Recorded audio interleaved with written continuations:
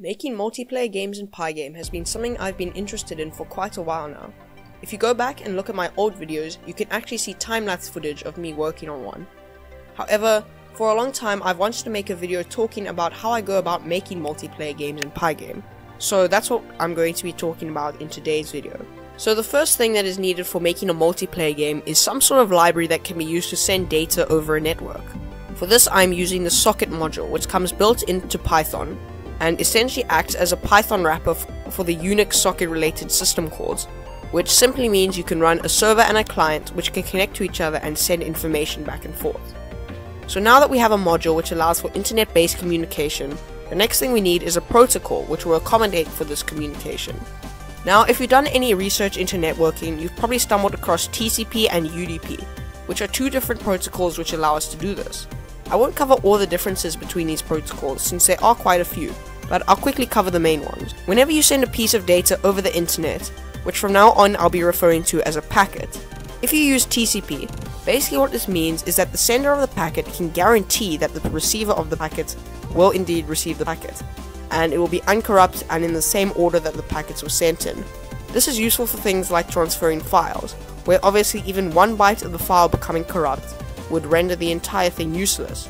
This is why TCP is the protocol behind a lot of the other web-based protocols we use today, such as FTP, HTTP, and SMTP. However, the trade-off of this guaranteed delivery is that TCP is slower than the other option, which is UDP. With UDP, when a packet is sent, it has no guarantee of arriving uncorrupted on the other end, or even arriving at all. Essentially, the UDP protocol just takes the packet, sends it, and then doesn't waste any more time worrying about whether or not the packet arrived safely or not. This makes UDP ideal for working with continuous streams of data, such as video or audio calls, since if one packet containing audio or video data is lost, it's not worth resending, as by the time we can send a new packet, the packet which was dropped has either already been outdated or has been resent due to the nature of the continuous data stream. This protocol essentially trades the security of packets for speed, and this makes it the perfect choice for what we want to do, which is essentially to send a continuous stream of data between the server and the client. And for this reason, UDP is typically the protocol I use when I want to make multiplayer games. So with that all sorted, the next thing for me to do was write some sort of library on top of sockets, which would allow me to do things quickly. Because UDP is what's known as a connectionless protocol, the library I create must contain some sort of abstraction which allows me to keep track of connected players. I do this by using a list containing the IP addresses of all of the connected clients. Then when I send the client's data, I can do so by looping through each connection and using the .sendTo method to send the data. Now the question becomes, what data should we actually be sending? Well, for the current multiplayer project I'm working on, my intention is to create a 2D clone of the Minecraft minigame Bed Wars. I got it. I killed him. Wait, no.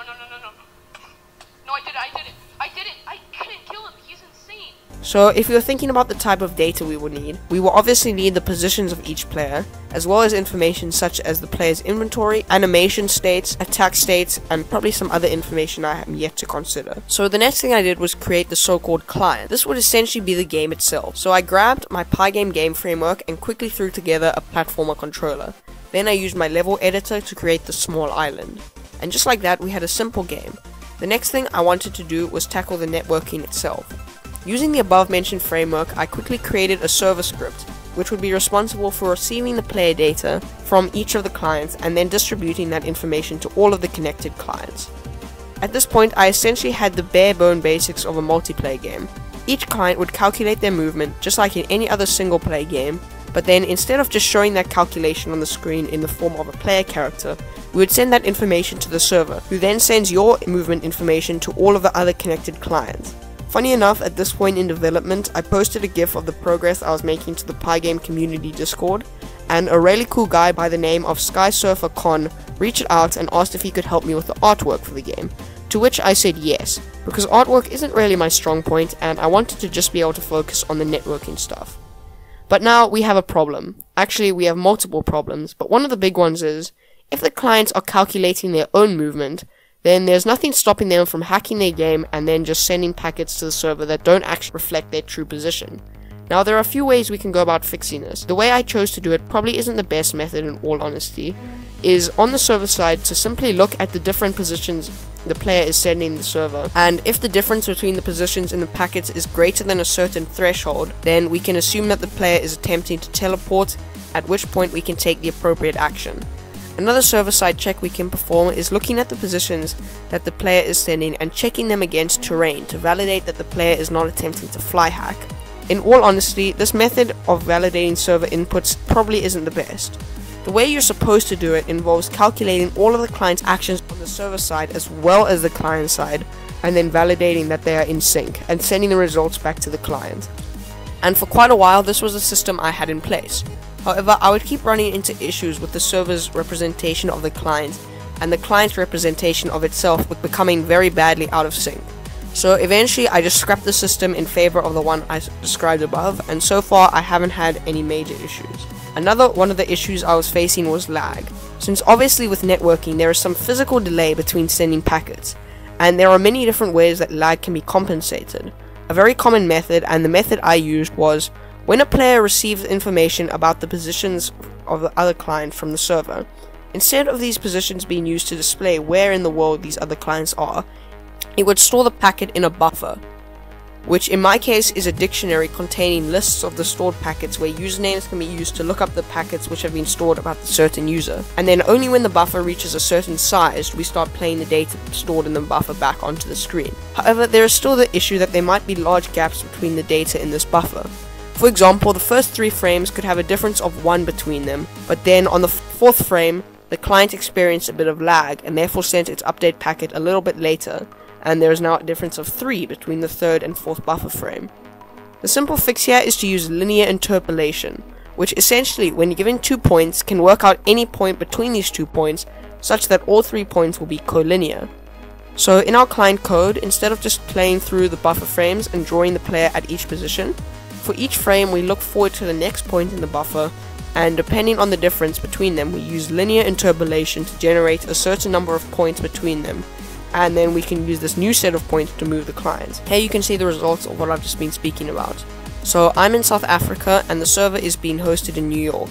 And when I move around on the right window over here, we can see that the left window sees the movement and the movement is smooth. However, there is a small delay between me starting moving on the right window and the player beginning to move on the left window. And this is because of the buffer, which has to fill up to a certain number of packets first.